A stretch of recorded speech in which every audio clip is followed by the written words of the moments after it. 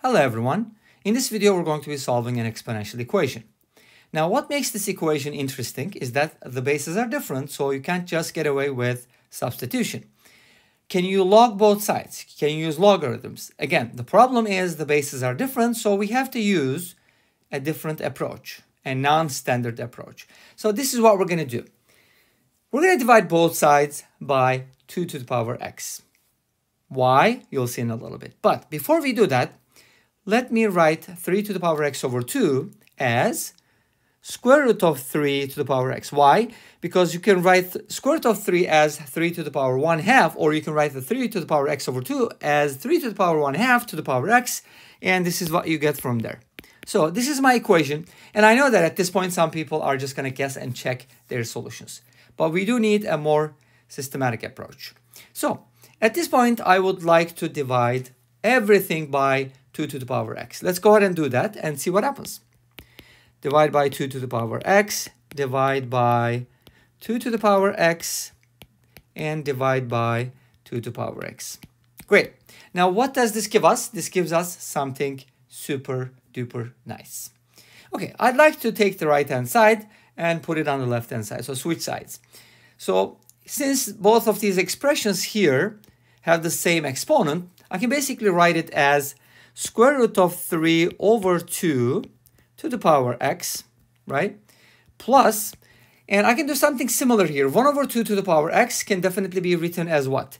1/2 to the power x, just like the first one. Okay, great. And what is 2 to the power x divided by 2 to the power x? That is equal to 1. And obviously 2 to the power x can never be 0, so this is not going to be a problem. Okay, everything looks good, but notice that our equation looks much nicer. Now you might be asking, like, why does this look nicer?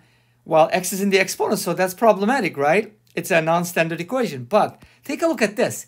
What do these numbers remind you? Square root of 3 over 2 and 1/2. Sine and cosine, right? Well, basically, this reminds you, or this should remind you, the 30, 60, 90 triangle. Beautiful. What is that supposed to mean? Well, it means that the Pythagorean theorem applies here. Remember, in our geometry puzzles, we used it, but we can also use it in algebra. So we do know that x equals 2 works. Why?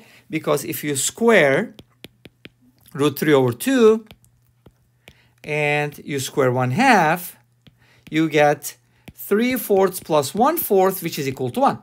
Great. So x equals 2 is a solution. But here's the million-dollar question. Is that the only solution? Are there any other solutions? Are there infinitely many solutions? That's what we're going to answer here in the rest of this video. So what am I going to do next? Well, this is what I'd like to do. I would like to prove that there are no more solutions or something else, right? Well, how can you show that x equals 2 is the only solution if that's the case? Or if there are infinitely many solutions, how do you show that? Now, here's what I'd like you to notice. We know that x equals 2 is a solution. So what happens if x becomes greater than 2? Let's take a look at that. So there are two approaches here, and I'll show you both. Okay, so if x is greater than 2 here, then square root of 3 over 2. Now, notice that root 3 over 2 is less than 1, right? Okay, so these numbers are less than 1. That's why we see them on the unit circle, right? Okay, and 1/2 is also less than 1. So when you raise them to powers that are greater than 2, you're going to get smaller and smaller values, right? As x approaches infinity, basically these quantities are going to approach 0, obviously, right? So they're going to get smaller. What is that supposed to mean? Well, it means that this expression here is going to be less than, when x is greater than 2, this expression is going to be less than 3/4 because it's 3/4 at 2. And the other expression, 1/2 to the power x, is going to be less than 1/4. So when you add these two expressions side by side, which is supposed to equal 1 based on our equation, their sum here is basically going to be less than 1. So that means it's not going to equal 1. So anything greater than 2 is not going to work. Okay? So we need to find something else. What happens if x is less than 2, right? Let's take a look at that one as well. Well, if x is less than 2, then square root of 3 over 2 to the power x. Now notice that as x gets smaller and smaller, think about the negatives, think about 0.1, stuff like that. The answer is going to get larger. So this is going to be greater than 3/4. And the same thing applies for 1/2 to the power x. It's going to be greater than 1/4.